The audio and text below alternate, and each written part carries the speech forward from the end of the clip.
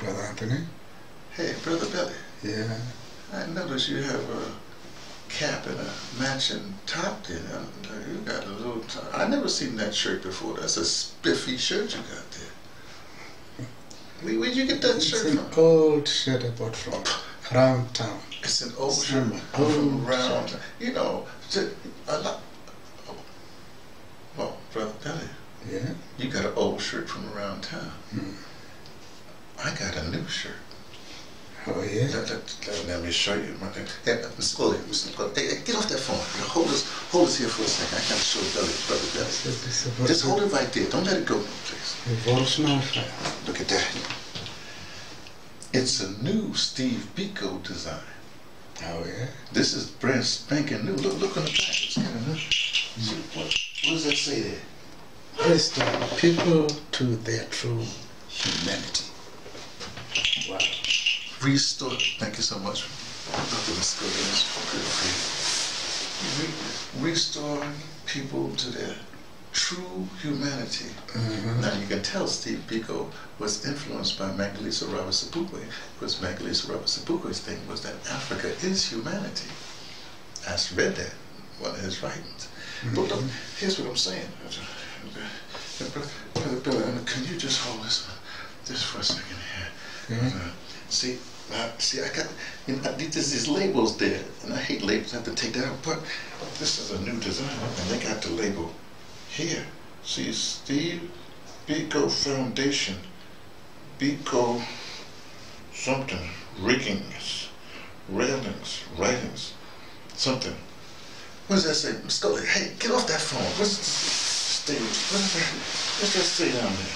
Come look closer, read this thing. You didn't get no good eyesight. Steve Biko Foundation, Biko Original, authorized by SBF. Steve Biko Foundation. Oh, Biko Originals. Oh, I get it. They got it. Thank you so much. They got the BIK Originals. I couldn't read it upside down. But you know, because they got the label there, I can take the label off there because I don't like the itching in the back, you know what I mean? But this is what I'm saying. If you want to be hip these days, you gotta have gear.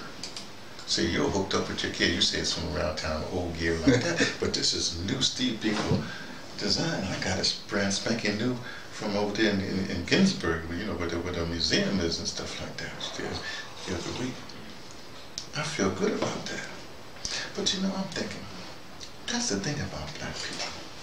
Now, I'm going to say it that way. They always like to outdo each other. They always got to have the new. As soon as you put something new and improved, or you put a new design out, well, it's got to be flashy, of course. And who's the first people to jump on it? Black people. A lot of times, black people all create the new design. But that says something about us. We got to have the newest, the flashiest thing.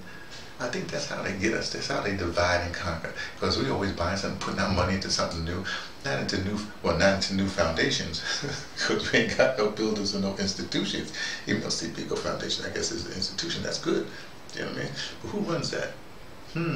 Anyway, my point is, that's the point. We put our money into flashy stuff and stuff that can lay around for things, but not accumulating anything. You know what I mean?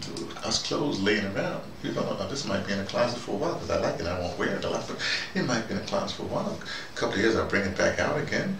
And you say, hey, that looks good. Then you say, wait a second, that's an old design. They got a new Steve Biko's. You know what I'm saying? In fact, you ain't even hip because you know you got a Steve Biko, but there's a great Chris Honey. There's a Masixole out there. You got to get the whole set. You know, here's some Madiba. You know what I'm saying? So, but we always get these little trinket things. We better start getting some institutions. That's what I think. Then again, I'm always thinking whacked out things. So, anyway, this has been one of those dispatches from the ArtsDirector Emeritus. And there would be me, T, from thePatterson's Taking the Train to Tibet, letting you know what I only suspect.